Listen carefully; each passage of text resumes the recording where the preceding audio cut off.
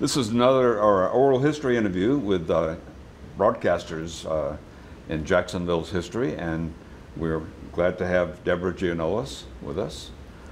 So Deborah, people who have been in Jacksonville for a while will remember you from Channel 12 and mostly, I would say, Channel 4. Absolutely.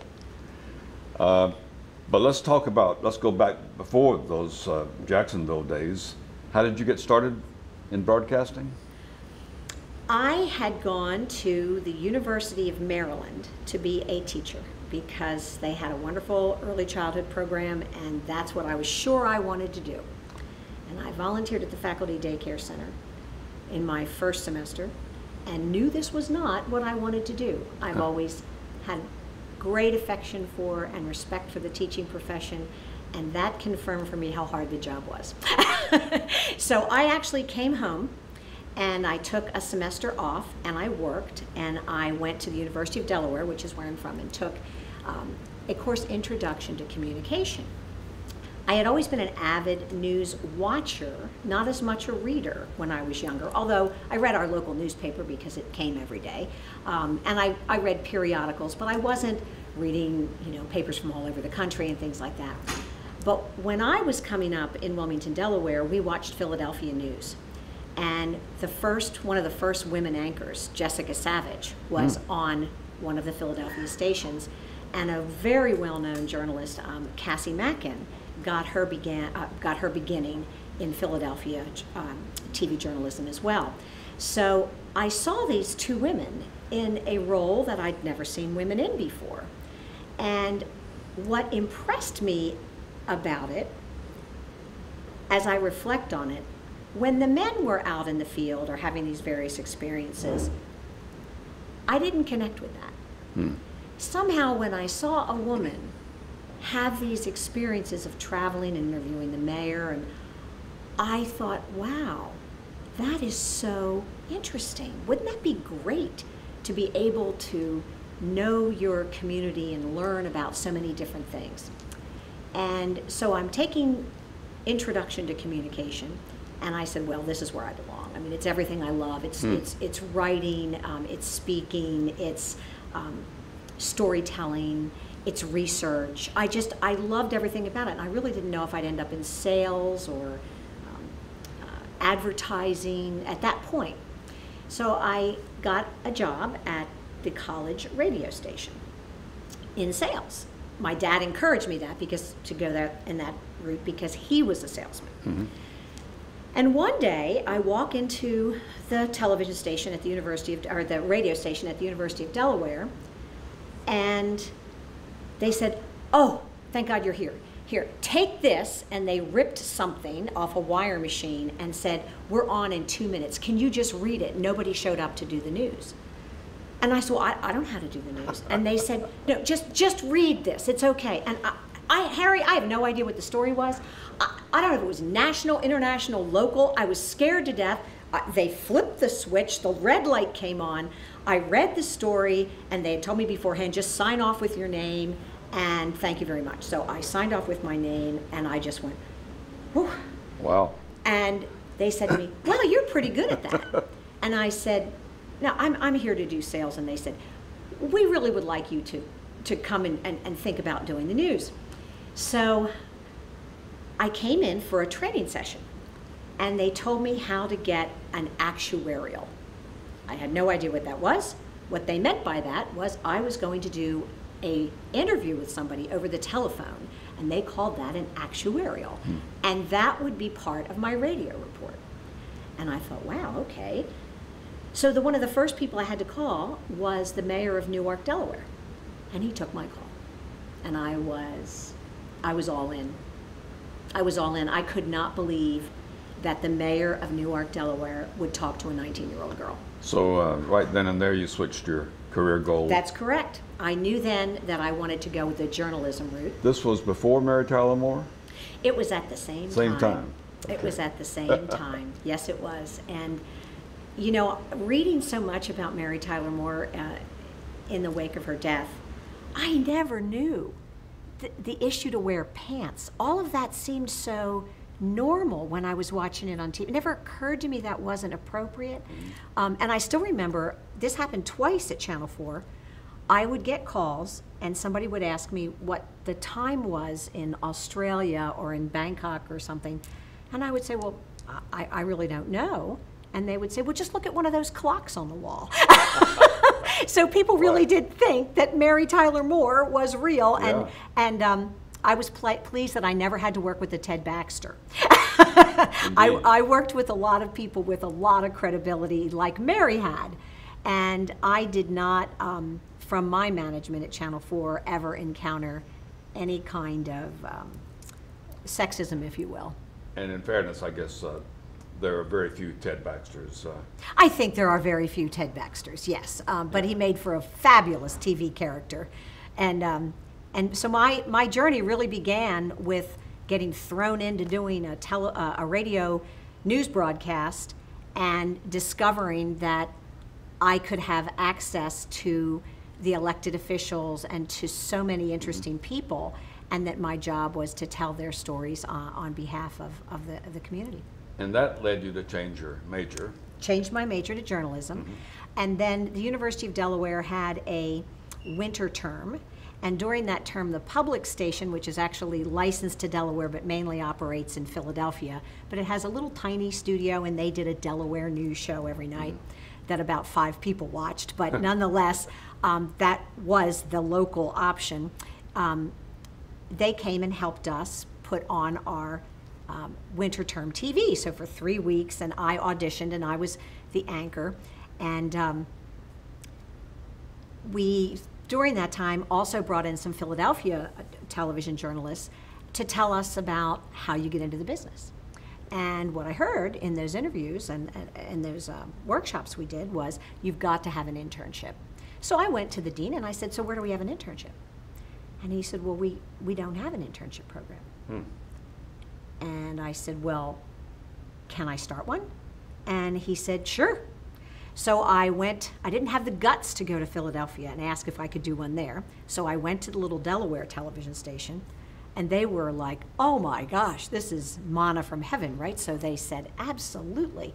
So I never had an intern. Never had an intern. So the first thing they did, the news director taught me how to write, and I have to say that was the most valuable lesson I had, more so than my college courses, was having to write under that deadline of a daily newscast. And I was writing news, and then the weather person got sick. And they said, well, could you just do the weather? I said, I don't know anything about the weather. And once again, they took it off the wire service, and in those days, instead of the magic markers that George was using, we literally had a felt board, you know, like kindergartners. So you would say, oh, it's a sunny day, and you would stick a sun up on the board. And so the very first weather broadcast that I did, the felt didn't stick. And the sun fell down, and I laughed, and I put it back up, and I went on with the weather. And I remember the news director later saying, you're a natural. You should do this. You're very good at this, and we want to help you. So how would you like to produce a series and report a series on a local issue? And it was actually on funding for the fire department. And they weren't used to women, and at that point I was very much a young lady. Needless to say, there were no female firefighters. There were certainly no female firefighters. So I was 20 at this stage, so I was just out of being a girl, but those gentlemen could not have been nicer to me.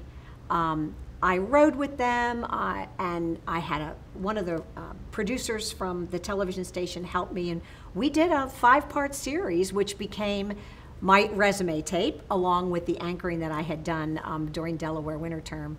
And then when it was time to look for a job, I created a resume, and I had my picture in the corner. And I remember my dean saying, I really don't think that's wise to put your picture in the corner. And I said, why is that? And he said, well, you certainly don't want to suggest that you should get a job based on your looks. And I said, well, I'm on television. I'm applying for jobs in television. And I said, I just think it might be helpful to me and might distinguish my resume if I can't afford to send tapes to everybody. I only can afford to buy 4. I said, so I'm going to send them something, and I had self-addressed postcards and stamped, and if they wanted to see a tape, they could send it to me. Oh. And that was, I thought I was going to make it as easy as I could for a potential employer. And I had many people tell me thank you for the picture and for the postcard. So my dean was wrong. And my dean had been wrong about not having an intern program. Mm-hmm. And so sometimes you've got to take a little initiative. Yeah. And I think that I learned that early on. And then Channel 4, and actually Channel 12 when I first started there and became the first weekday female anchor in Jacksonville, I had no idea, honestly, that I was taking so much initiative until I look back. And I think that's really something that, you know, to me, it just sort of fell into place. So you were applying for jobs out of college. Yes. And the Channel 12 ended up being that job. Yes, and actually I had 2 interviews in Jacksonville, Channel 17 and Channel 12, no bites from Channel 4. And I had interviews, Channel 17 was interested, but they weren't interested in flying me here. I could come on my own if I wanted to. Channel 12 flew me here. And my ethics said that I would only speak to Channel 12 because it was unfair to go to Channel 17 on their nickel. So I never did talk to Channel 17. I drove to a station in Salisbury, Maryland, which was near my home, which had offered to give me an interview. And then a station in Bangor, Maine, said if I'd like to fly up, they'd do an interview.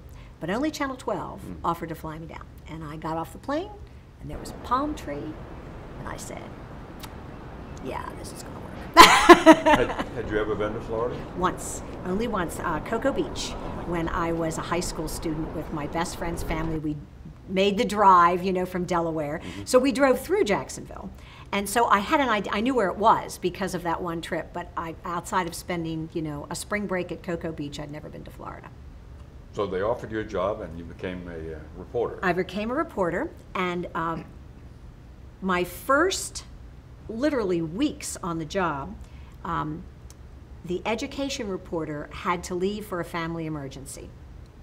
And in those days, women at Channel 12 covered women's issues, which were considered sort of the social issues and education. And so this reporter left, and I was the newbie.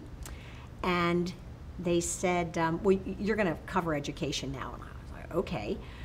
So the teachers union was threatening a strike, and there were organizers coming in from all over the country, and the collective bargaining sessions, which this is how I learned about the Florida Sunshine Law. This would have been about what? This was 1976. Okay. 1976. So I knew so little about what I was doing that I attended every collective bargaining session in addition to working full-time. Mm-hmm. So if they went to midnight and I had to be at work at 8, I just thought, I have to learn this. And it was the earliest days of live television. The stations had just gotten their live trucks, and so they were very anxious to use them. So you could do remotes. So you could do remotes. So they threw me in front of a live camera, and it didn't occur to me to be scared or to not know what to do, because it was I had only been doing this job a couple of weeks. Mm-hmm. So I ended up being live most every night while there were demonstrations and reporting on the collective bargaining negotiations. And one of my earliest memories of covering that whole process was an evening story I was working on, and the anchor from Channel 4, Tom Wills, came up to me and he said, "Hi, I want to introduce myself. I want to tell you I've been very impressed with your reporting, and I want to ask for your help because I think you know more about this than anybody else." And he said, would you sort of tell me what the lay of the land is here, because I haven't covered this before. And I said, sure. And that was my first encounter with Tom Wills. Or anyone else at Channel 4, I guess. No, I had been on other stories, and Marlene Schneider and Bill Baxter. There were definitely reporters that I followed, and they followed me. And Bill Baxter actually asked me on a date once. That didn't work out because I was already dating David Heald. Well, Okay.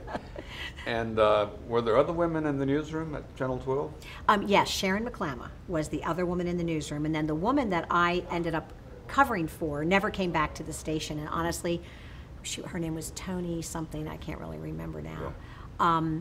But literally one other woman, and then at Channel 4 was Marlene Schneider, who was extremely well known in the community. And Marlene got to cover City Hall. And that was huge because that was considered a man's role. And so she was the first. And she was the first. Channel 4. Yes. And that told me something about the management at Channel 4, and I had done my homework, so I knew it was a Washington Post station, and I knew that Kay Graham run the Washington Post. And I figured that might have something to do with it. Indeed. And the next chapter is Channel 4. The next chapter is Channel 4. You ended up at Channel 4. Tell us how that happened. When I was at Channel 12, I met my now husband of nearly 40 years, my first day on the job. And David was a reporter, and we were soon dating. And then he got a scholarship to go to school in London. And he asked me to marry him. Actually, as he tells it, I asked him to marry me because I didn't want to be apart from him for a year. He didn't want to be apart from me for a year. I said to him, well, there is one way to cover this problem.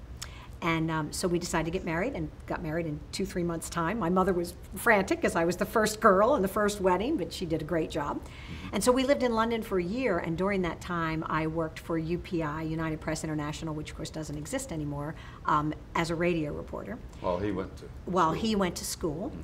And I actually was on American television a couple of times, my voice, not my face, because the independent television network at that time was looking for an American voice to do their stories from London.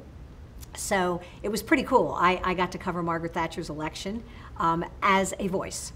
And I never got to meet her or go to anything, but it was pretty cool that I got that, that I got that experience. And we were probably early spring of that year, and we got a telephone call in London from Channel 4 that they would like to talk to me about coming back and working at Channel 4, actually to both David and I. And I said, well, we're not going to be back in the States until the end of the scholarship, which was late in the summer. So they said, well, we'll come to you. So sure enough, the general manager and news director flew to London. General Manager Amy McCombs, one of the first women general managers in the country, and they took us to the Ritz for tea, which is not an experience I had ever had. And I'll never forget it because I thought, what do you wear to the Ritz for tea?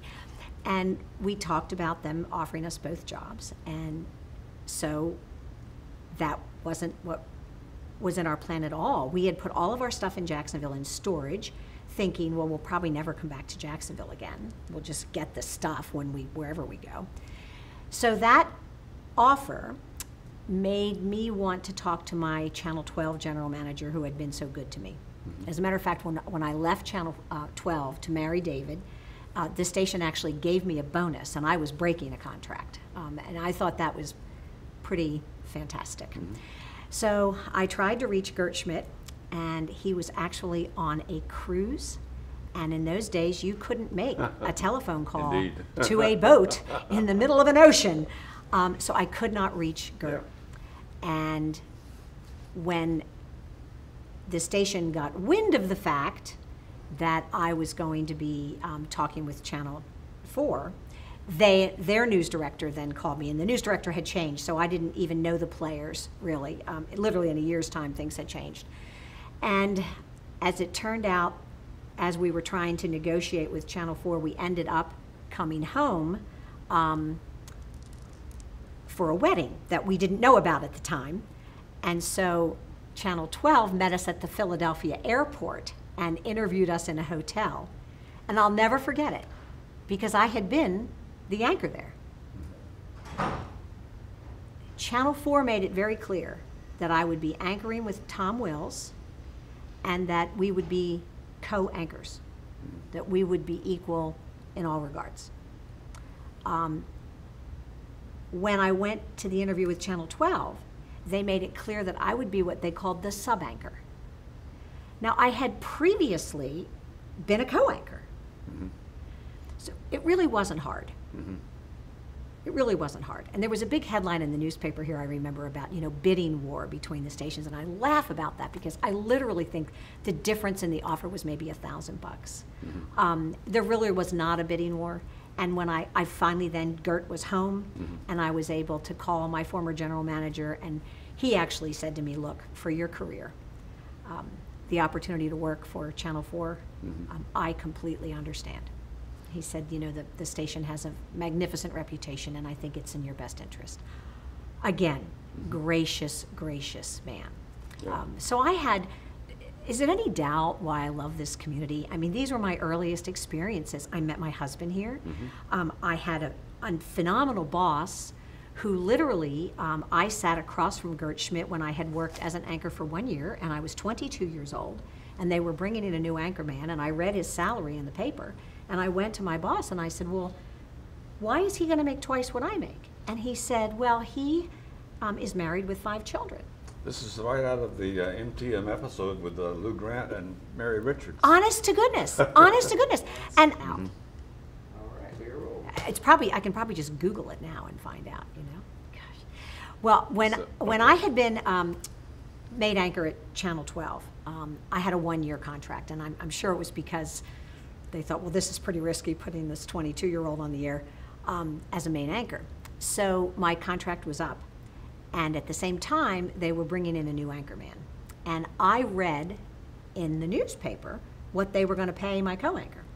So when I sat down to talk to my boss, he made me an offer which was a big raise. It was like from $12,000 a year to $15,000 a year, a very big raise. But I had read what my co-anchor was making, and it was 3 times that.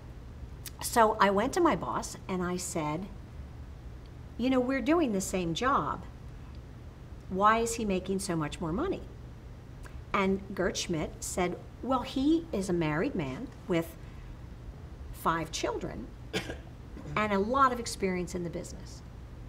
And I said to him, well, I get the experience part, I absolutely believe in.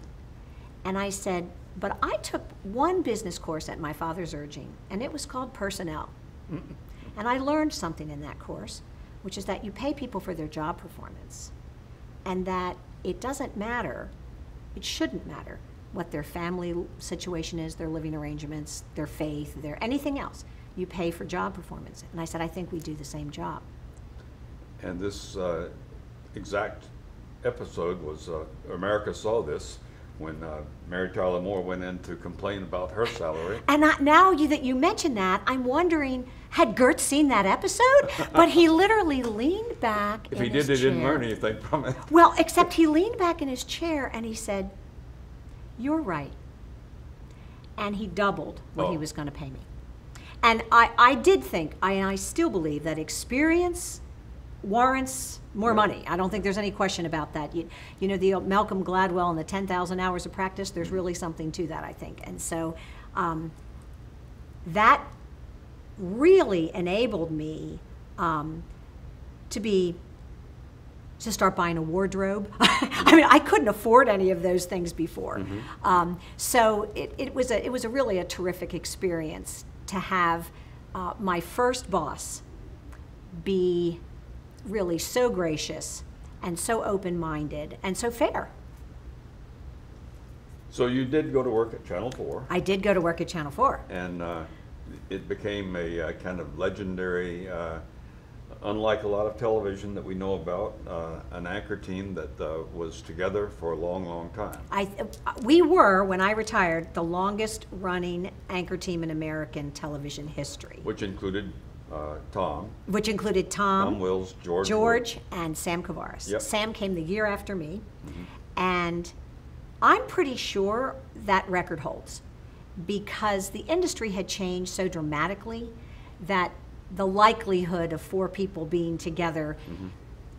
past that time, I think, is very slim. And in those days, Channel 4 was still doing what it became famous for in the 60s, maybe late 50s, investigative journalism.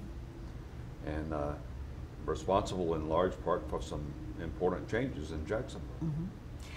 Channel 4, we did documentaries for many, many years, and we had in our ethic that our job was to hold our elected officials accountable to the people they serve. And we were all expected to know what was going on in all the meetings at City Hall and all the authorities, JEA, JTA, certainly the school board, which was really my bailiwick. Although I was hired at Channel 4 to be an anchor, it was always important to me that I remain a reporter. And I can actually remember saying once, you know, no news happens in newsrooms. And if you're not out talking to people in the community, I never wanted to be out of touch in that way. And so Channel 4 really enabled me to do that, and I appreciated it because I never wanted to just, and I was very good in live environments, and you could put me live in the field, and that happened a lot. But some of the most remarkable opportunities that I had were obviously somewhere else, from being on the USS Saratoga in the run-up to the war, a remarkable experience. Some of the reporting that I did on desegregation of schools, which allowed me to travel throughout the Southeast. The hurricane documentary that Tom and I did, you know, you think about the hurricanes today, it's get your materials, and but we really did an investigation of what happens when people don't leave. And we went and to communities that had been devastated by hurricanes. This was before Hurricane Andrew, of course. And then I was able to cover that. So most of what I remember about my time with Channel 4 was encouragement to push the envelope, to be very well informed about what was happening in your community, our state, and our world. We covered the legislature regularly. And always a sense that we were all peers, and that we were equally responsible to our community and to one another. It was a very nurturing and demanding environment to work in. Would you attribute some of that gutsy journalism to the Washington Post ownership?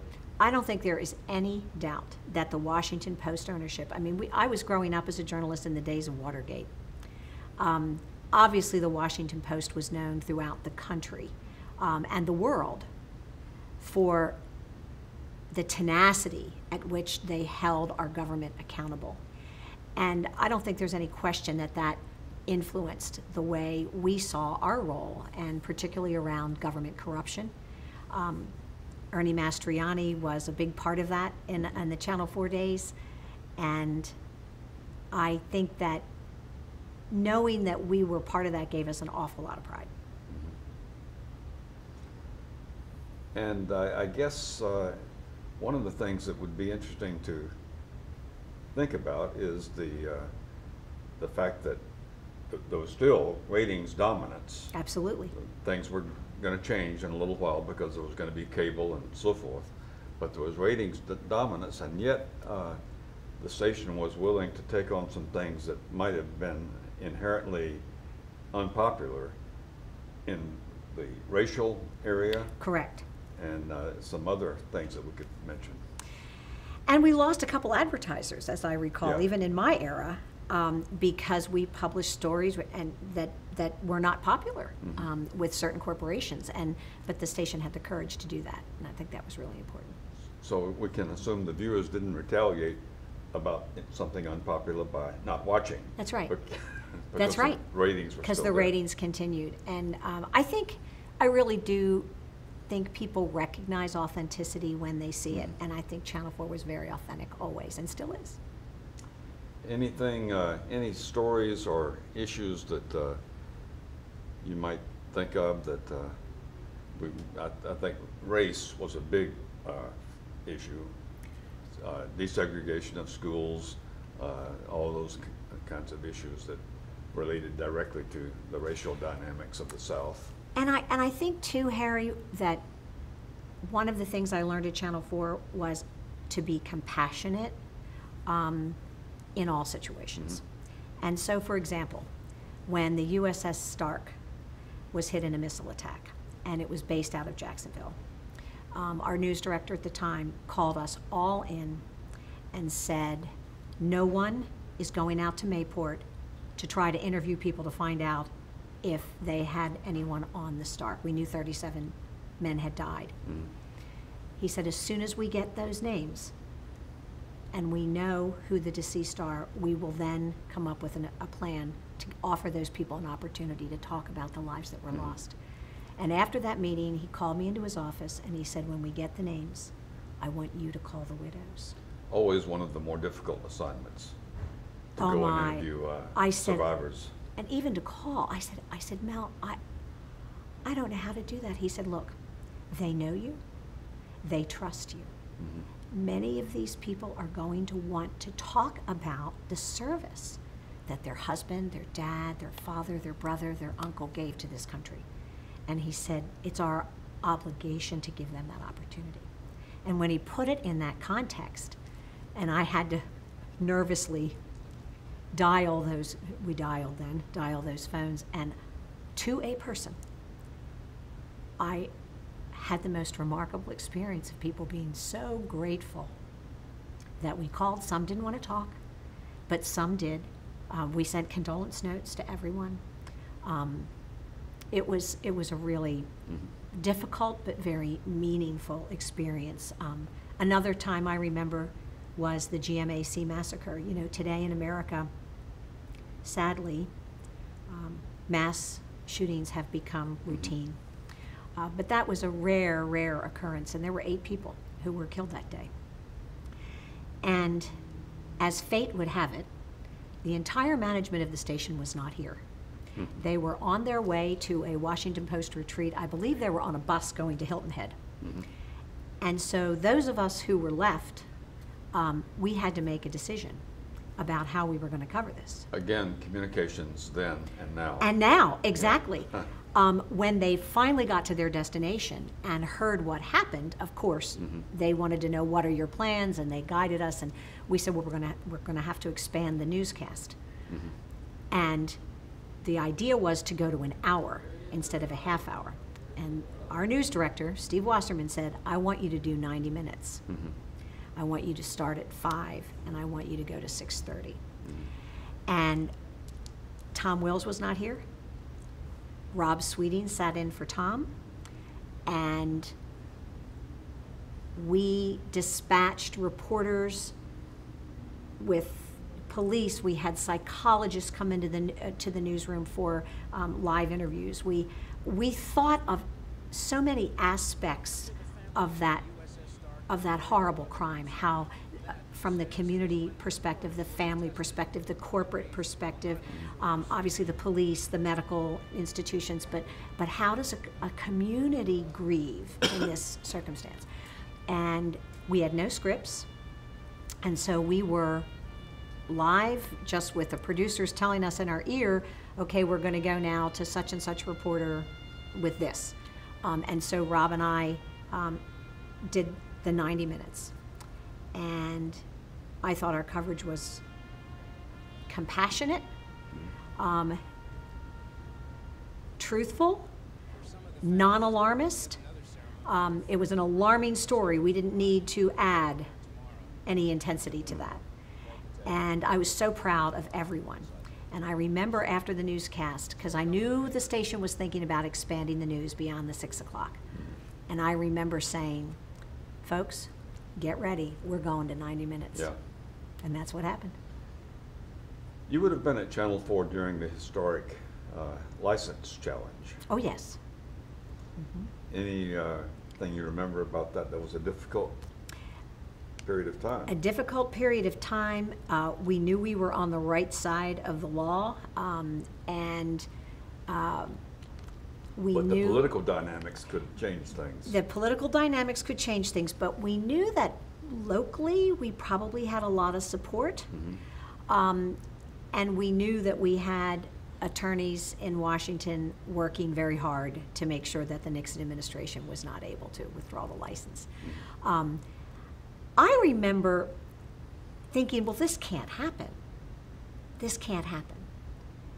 And it very well could have. I just knew how this community felt about this station.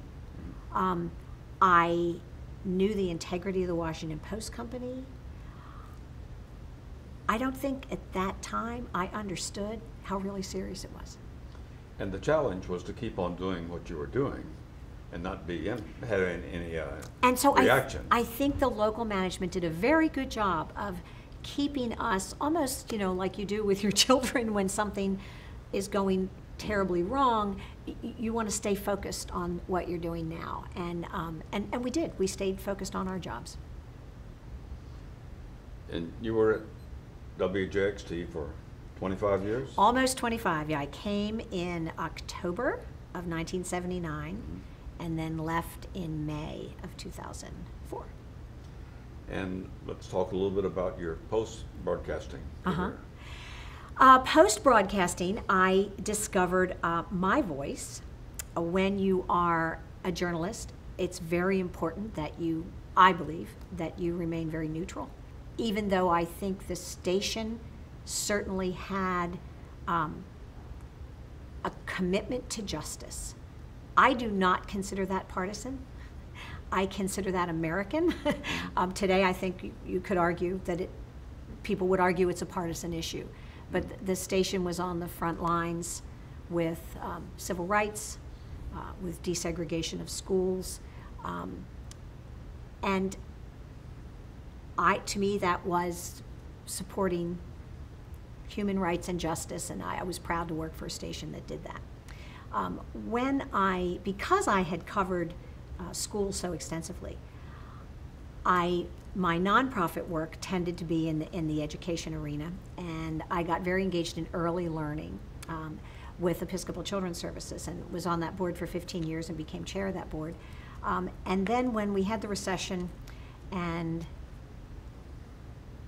school budgets were cut so dramatically, I got engaged with a community group and was a founder of something called Save Duval Schools. That was an advocacy group that we worked for several years to try to get more funding, to try to get the legislature to back off on so many regulations that schools have. I mean, education is truly one of the most over-regulated industries in America, and the local control is often stripped away by the legislature's mandates. So we argued that a lot of dollars could be rediverted if home rule could have a say in how we use that money, instead of the legislature had requirements that you had to purchase new textbooks in certain subjects at certain years. No doubt because the textbook industries have good lobbyists, and it was ludicrous. The year that we were eliminating music teachers from most schools, the district had to purchase new music books. Now, I don't think music changes dramatically from year to year, and you probably could have supplemented with a few things that were in those days practically available online, but no, they were buying new music books that sat there because there weren't music teachers in the schools. So I do think that some of the issues that we faced in my journalism career impacted heavily what I chose to do in my retirement, if you will. And then that job led to, it wasn't really a job, it was all volunteer, but I actually decided to run for state senate on an education platform. I did not win, but I became more and more associated with education advocacy, and particularly public school advocacy. And then that led to me becoming president and CEO of the Schultz Center for Teaching and Leadership. I'd been a board member for 6 years at that time. I was a chairman of the board, and I had covered the opening of the Schultz Center. And I remembered how different school teaching was after the Schultz Center opened. And I began to go and see the kind of instruction that teachers were getting, the way schools were working together. I remember doing a documentary, and I had some teachers cry to me that this is the hardest work they've ever done in their life. Then I had others tell me, oh, I've never seen my children move like this. For someone who doesn't know, tell us what that center. The Schultz Center was, it's named after Fred Schultz, who was a true city father and community leader. And education was one of his big causes. Education was what Fred thought was essential for our economic prosperity and for our community to develop a culture of learning. We had been a blue-collar town. We were one of the last big cities to get a university. And Fred thought that if we were going to really prosper, the best way to do that was to have a reputation of having the best teachers in the country. This came out of a community effort in the late 90s called the New Century Commission on Education, which was really co-led by then Mayor Delaney and University President, UNF President Adam Herbert, along with our school board. And it was a remarkable effort, and I remember covering it as a reporter. And out of that came several recommendations. Adam Herbert was very smart in tapping community leaders to lead committees on certain key subject areas. And he put Fred in charge of teacher development. And the university then provided all the research to the committees that were working on this and to the community at large. And Fred had an aha moment when he read that the greatest single in-school factor in student achievement is the quality of the teacher. Yep. It's really not the school board and the superintendent. And it's really not the principal. Despite what they may think. Exactly, and their job is to support and to make sure that every child has a high quality teacher in the classroom. So Fred learned that most professional development was not very effective at giving teachers the support they needed throughout their career, particularly as information and technology was changing so rapidly, as our standards kept going up and we expect more out of kids now. You know, people will complain about our schools, but the reality is kids are doing now in 4th grade what I did in 7th. And I applaud some of it, and I vehemently disagree with the push down into pre-K and kindergarten of testing and away from a play-centered, exploratory kind of learning. But you know, the good comes with the bad, right? So you've had an enjoyable and challenging post-broadcasting career. Yes, very challenging. I've never led a nonprofit. I'd never managed people. And when you lead a nonprofit, you manage up to your board and you manage down. And I won't say which is easier, but I'll leave you to guess. So yes, I've had a lot of growth since I retired from television. And having a voice and giving your opinion was very liberating for me. I don't think I recognized how important it is to truly be who you are. And I always thought of myself as being authentic on television. I was my true self, and one of the things I'm proudest of about when I think back of the way Tom and I worked together as such a team, if he were to say to me, or I were to say to him as we were writing our scripts for the newscast, "Can I say this?" We knew we couldn't. We checked each other all the time, and particularly around education issues. I would say, "Can I say this?" And I would read my script and Tom would go. And it was such a great check and balance because we took out emotional language. We made sure we were speaking clearly based on evidence and that we had well-represented stories. And one of the other things I really remember about reporting with Channel 4 was there's this tendency when you're with the assignment desk is your job is to fill up those hours, right? So your job is, okay, here, this just happened today, go get the other side, right? Go get the other side and come back and put the story on the air. Now that your connection with broadcasting is as a viewer, not as a broadcaster, what are your thoughts about what's good, what's bad nowadays compared to the maybe good old days? You know, the 24/7 news cycle and the social media environment changed everything. It changed it while I was working. in the business, and it's changing it every day. Even more so. Right. And audience splintering. It is alarming to me when I talk to people who are in the business today, and when young interns come in and want to work, and you say to them, so where do you get your news? And their answer is my Twitter feed. And we never heard the term fake news before, did we? Never heard the term fake news. I can remember one of our news directors, when he did interviews with prospective reporters, Mm-hmm. his first question was always, what are the last 3 books you read and why? Mm-hmm. Do you know how many people were stumped by that question? A lot of people were stumped by that question. Now, he didn't care if the book was you read to your child or it was a textbook in school, but that you think in terms of depth. And 140 characters is not the way you learn about the news. Indeed. You must have occasion, maybe in your new role and as a former broadcaster, to talk to young people who are considering what kind of career they want. What would you say to them about a broadcasting career? I've been asked this question very recently, actually, and what I said was, you have to love to learn, and you have to be innately curious. You are not going to make a lot of money, particularly initially. So if money is your driver, this is probably not the career for you.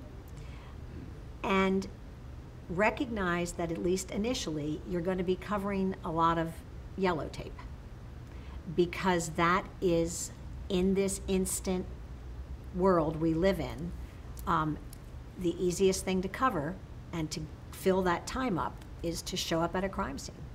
Mm-hmm. And a lot of what you're going to have to do to learn about your community, you're going to have to do on your own time. And I look back and I think, is that so different from, I did the collective bargaining sessions on my own time.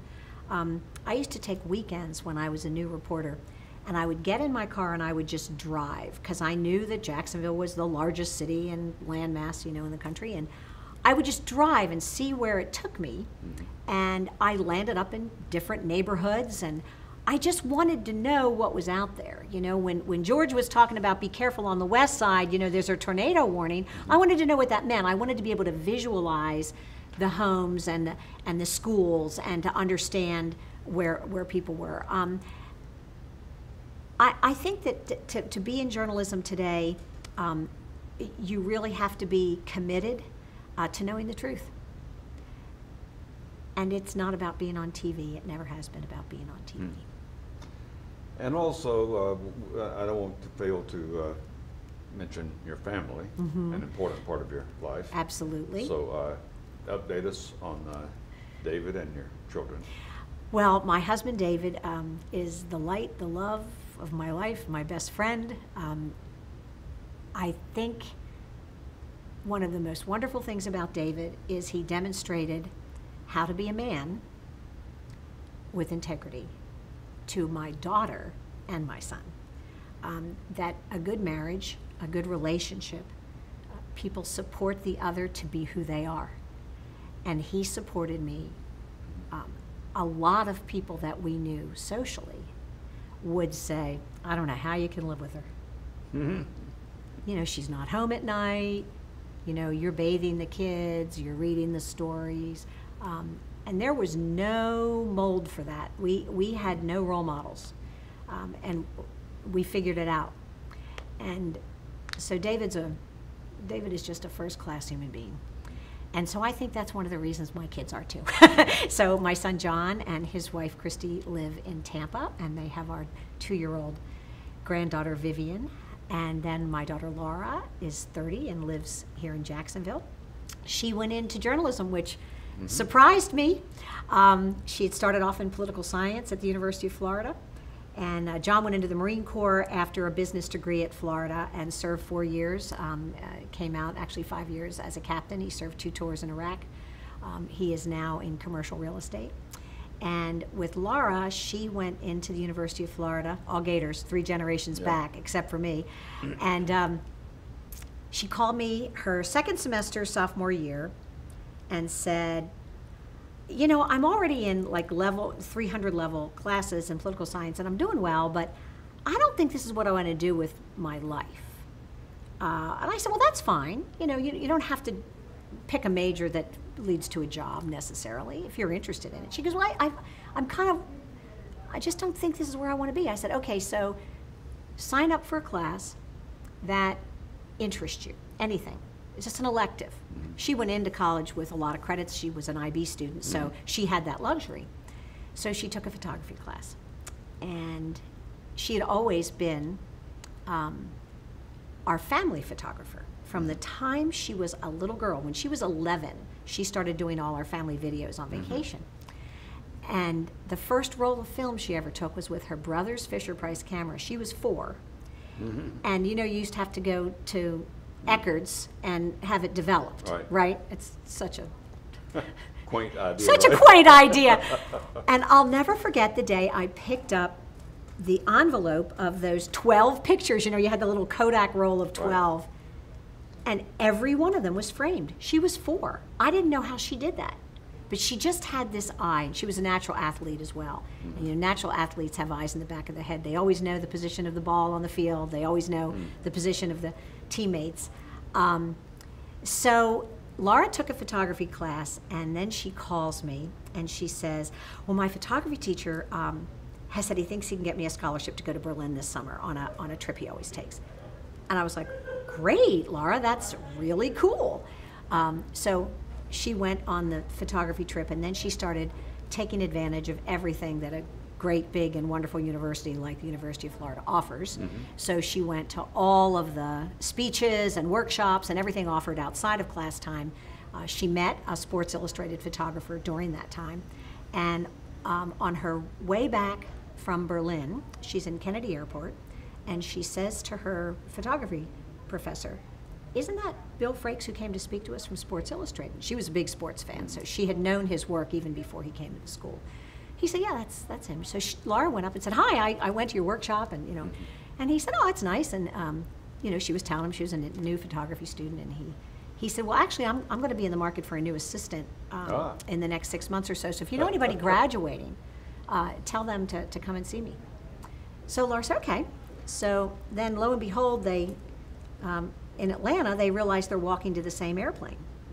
And they're both going to Jacksonville, so they start talking about that. And then they get off, and they're getting their luggage, and Laura goes, why are you covering something in Jacksonville? He goes, no, actually, I live here. Oh, wow. And Laura said, really? Well, you know what you said about an assistant? I'd like to be your assistant. And he said, well, you just told me you just took one course. And she goes, I'm a really fast learner. So he called her that summer to literally be a grunt, to carry, and you can only imagine a guy, I mean, you can imagine the camera gear. My little 110-pound daughter, who's strong, carried it through summer heat for 12 and 14 hours at a time. And they've since formed their own company. She worked a lot for ESPN when he was with Sports Illustrated when he was with Sports Illustrated, and now they do a lot of work with ESPN, and they also have their own company, and they do work around the world. So it's ended up being really something, following your dream. Well, is there anything that you would like to say that I haven't asked you about? Journalism, it's interesting, Harry, as I contemplate what retirement looks like long term. You know, I always see myself engaged. And so even the periods when I wasn't working for a living, I was working at what I cared about. And storytelling and having the privilege of having other people tell you their stories is one of the great gifts of my life. And I think in some capacity, I will always engage in storytelling somehow. I don't know what that looks like, but it's really come home to me recently how privileged I have been to hear so many people's stories. One of the most rewarding comments I ever received was after I did a documentary about West Riverside Elementary School and the challenges they were going through to bring that school up in the Florida grading system through using, you know, standards-based education and really just reinventing the way students and teachers engage during a classroom day. The teacher in front of the classroom with the blackboard and then sitting behind her desk, it's gone. But that's when it started to shift. And I saw teachers struggle with it. We no longer accepted that every class would have a bell curve of students. We wanted every child to grow. And when you think about that, when you think about the attack that educators and public education has been under for so many years, and then you look that we are narrowing the achievement gap and the graduation rate is going up, that is because of great teaching. That's why. And so I'm covering that story was really exciting for me. I actually took time off from work. I produced it with my own company, and Channel 4 aired the documentary. And when we had the premiere, I had one of the teachers come up to me with tears in her eyes afterward, and she said, "Thank you. You told our story. We didn't even know what it was." And I said, no, you told your story. You told your story. You did know what it was. It's just that nobody ever asked you. Deborah Gianoulis, thank you very much. Thank you, Harry.